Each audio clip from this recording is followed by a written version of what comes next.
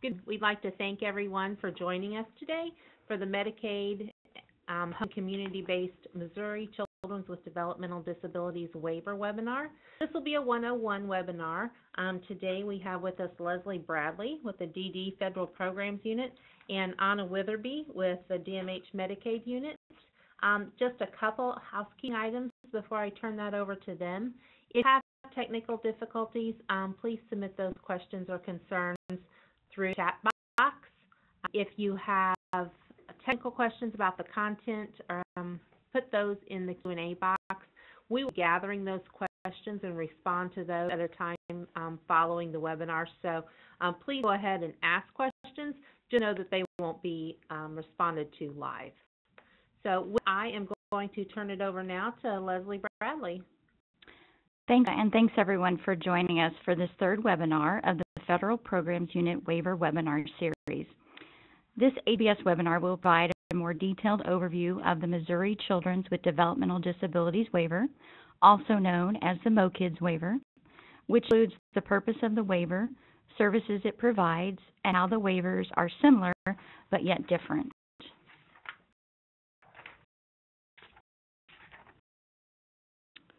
So, community-based waiver, otherwise known as HCBS. HCBS waivers provide community services to participants who would otherwise be placed in an institution, nursing home, or hospital to receive long-term care in their community. Basically, HCBS is about participants having the most integrated lifestyle as possible, just like you and me. Medicaid funding for the HCBS waivers in Missouri consists of matching approximately 36% state general revenue dollars with approximately 64% of federal dollars. This determines for each waiver the targeted population, the number of participants served, what services are covered, and how we'll spend on services in each waiver.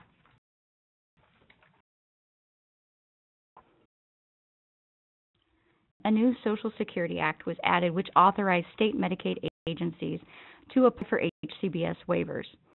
Participants no longer had to live in institutions in order to receive Medicaid. They get those dollars into the community. In 1995, Missouri implemented its MOKID HCBS waiver.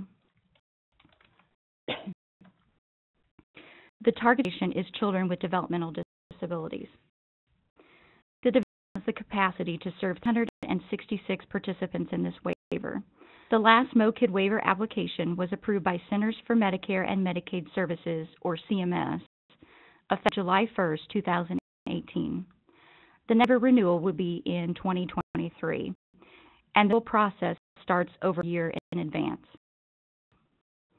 During CMS approved the change of the waiver cycle years to July through June to align with the other division waivers. Previously, the MOKID waiver year was October 1st through September 30th. Now all the waivers are on the same waiver cycle.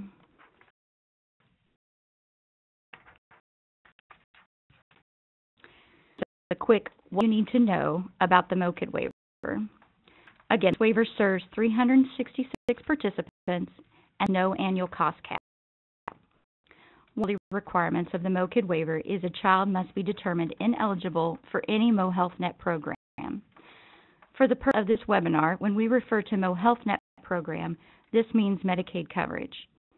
If it has MoHealthNet spin down, then the family must explain how the spin down is a financial hardship and cannot be met with medical expenses. Requires parental income and resources to be considered in determining a child's eligibility for MoHealthNet when the child lives at home with the parents. This requirement, called deeming parental income to the child, is waived for children who participate in the MOKID waiver. However, it is important to keep in mind that there is a MoHealthNet income and resource limit for MOKID child.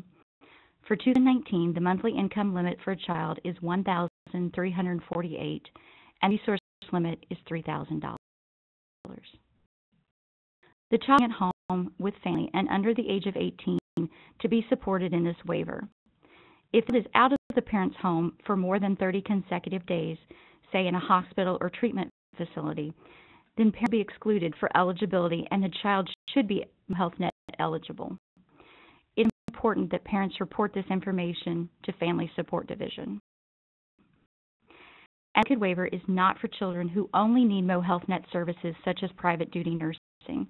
Private duty nursing is not a service through the MoKid waiver.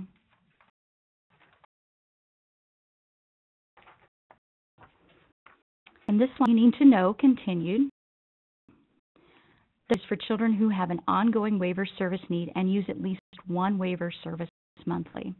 If the child is determined eligible for the MoKid waiver, he or she will be placed on a wait list. On a quarterly basis, available MoKid waiver slots are offered to children on the wait list who have the most critical unmet needs.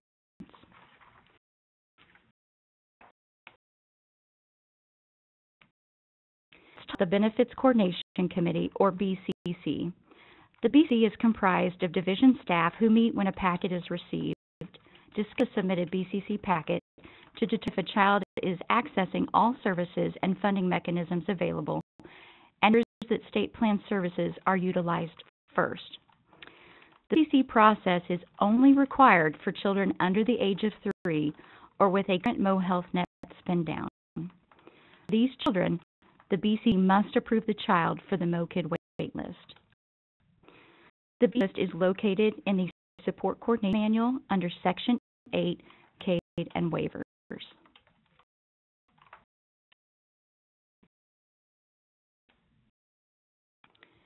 The screening request. As a reminder, the Federal Programs Unit hosted a webinar describing the MoKid waiver screening request process and form on August 22, 2018. The waiver screening is an entirely different request from the BCC process. This is only used for children who have never had a MoHealthNet for disabled eligibility determination or have not had a disabled eligibility determination within the last year. If family or child has a trust, do not use this form. The family must apply for MoHealthNet for disabled with Family Support Division in order for FSD's program and policy to review that trust. This is used by support coordinators and information specialists to determine a child's eligibility for MoHealthNet for disabled, a step in determining eligibility for the MoKid waiver and before being added to the MoKid waitlist. The form is located on the DMH MoKid webpage. A link to this page will be provided on the resources slide at the end of the webinar. To turn the next 3 slides over to Anna, specialist with the DMH Medicaid unit.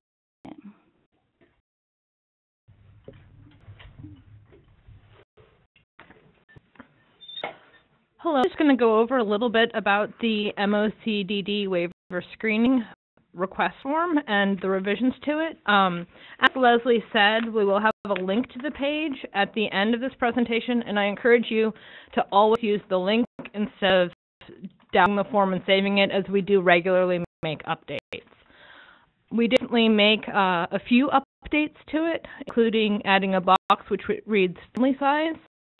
Now, this is useful in determining whether or not the family would be eligible with a spend down.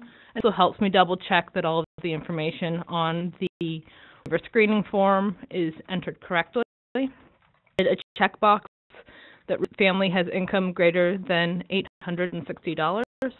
This is the income limit from MoHealthNet with no spend down. It will change as needed. Income limit changes. We also added a checkbox which reads, family has liquid resource greater than $3,000. $3,000 is the current resource limit for MoHealthNet for disabled, and we'll update this on the form as limit increases as well.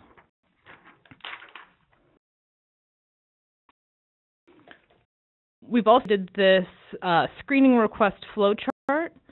When determining when to use the MoKids screening form, first you should make sure that the client does not currently have an active MoHealthNet case.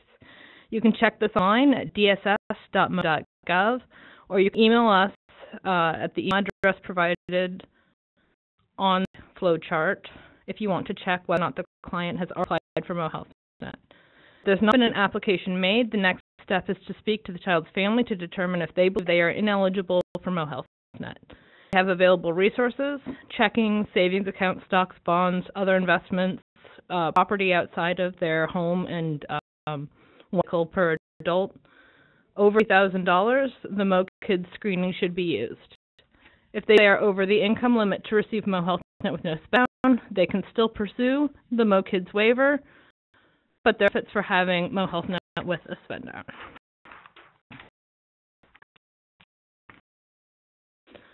Having a spend down is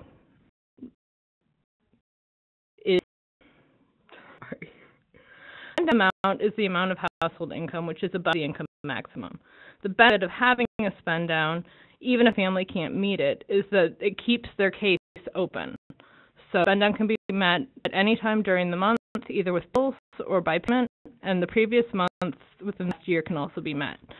And there are penalties for not meeting the spend down. The case just remains open. Children are on the wait list for the MoKids waiver. Having an open case will also speed up the process of getting them approved once they are given a waiver slot.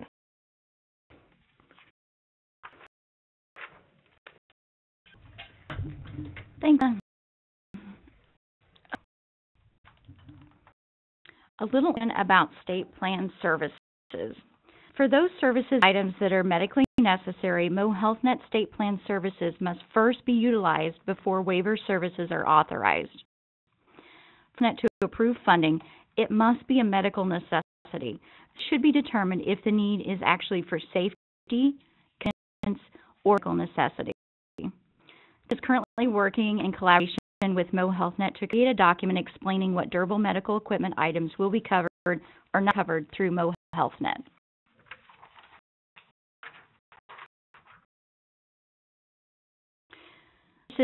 This slide provides you with a list of all the services available in the MoKid waiver, which includes 15 services to meet the needs and flexibility of the participants supported in this waiver.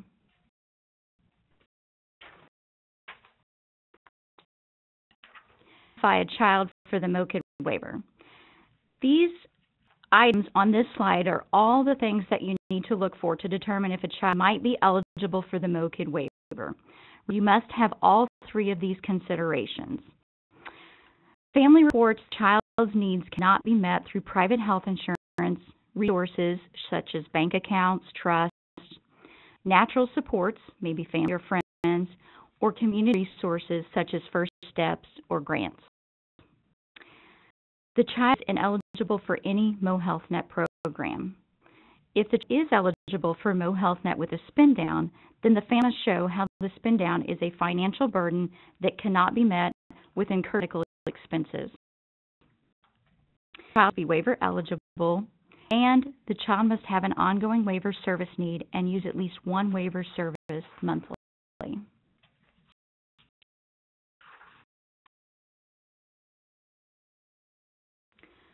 Once on the MoKid waitlist, slots are offered quarterly based on the highest priority of need score. Offices are notified of the children pulled from the waitlist for a waiver slot. Support coordinators or information specialists work with the family to complete the MoKid packet for submission to Family Support Division. If a child has active MoHealthNet spend down, a MoKid packet does not need to be completed. As Anna discussed previously, this is one reason families should be encouraged to maintain spend down eligibility, even if they are unable to meet the spend down. The Family Support Division does not require any information for children with a spend down when processing for MoKid eligibility. However, on occasion, a child's medical review team determination may be expired and a new determination must be completed and documentation must be provided. Exactly what a medical review team determination is will be explained on the next slide. So after it is approved by Family Support Division, Federal Programs Unit notifies the regional office and a MoKid waiver slot is assigned. One question frequently is whether families must have private health insurance in the MoKid waiver.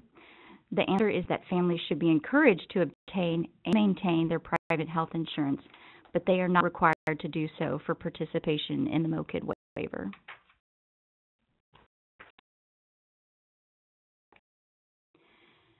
Of the MoKid waiver on their 18th birthday. This is the only waiver that will have a waiver slot start date and termination date entered in Seymour when the child's waiver slot is assigned. The waiver slot will terminate the day before the child's 18th birthday. Please refer to Decision Guideline number 32, MoHealthNet Applications for Youth Approaching 18th Birthday, for information and guidance about this process. Prior to the MoKid waiver turning 18 and transitioning to adult MoHealthNet for the age blind and disabled, the Family Support Division application process has been simplified. If FD needs additional documentation for resource, household information, or in the medical review team determination, then FSD will contact the family. Support to assist and support families with this transition. FSD may request assistance when obtaining medical information for the medical review team review. FSD is a team of physicians who make a determination of whether a child is permanently and totally disabled based on medical records and documentation supplied.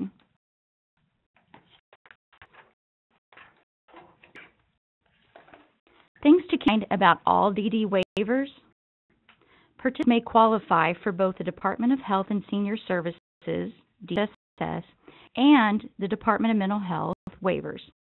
However, a participant can only receive services in one waiver at a time. Therefore, the support coordinator should work with DHSS to ensure that the participant is not in two waivers at the same time. It cannot consumer direct state plan and self-directed deed waiver services at the same time.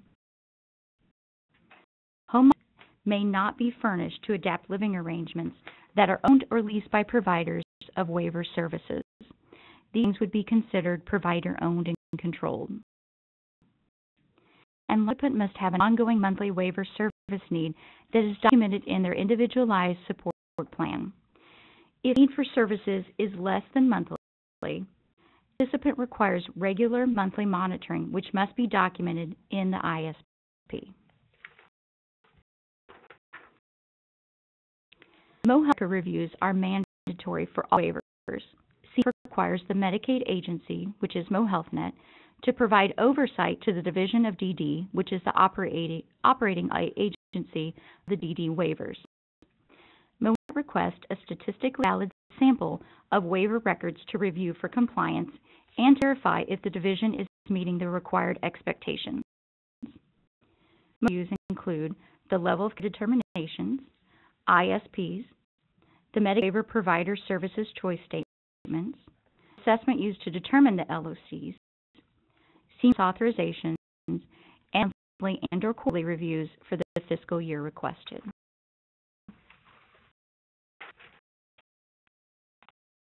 Requires the division to report quarterly and annually to MoHealthNet.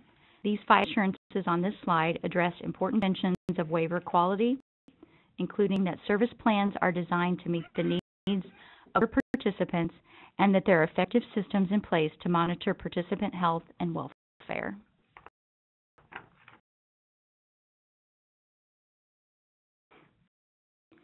For the waiving provider qualifications, either LNC or an accreditation organization ensures compliance.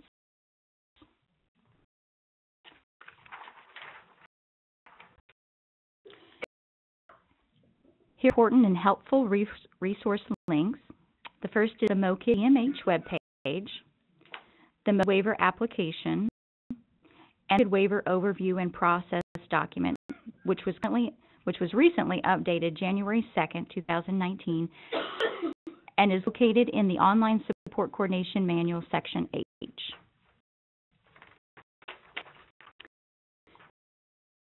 Next, a few additional resources, including the current approved DD Waiver Provider Manual, the Programs Unit page, and the HCBS Transition Plan. So I really encourage you to keep this slide handy as a resource for future use and reference. Thank you all for your time, and we hope this webinar has been very helpful.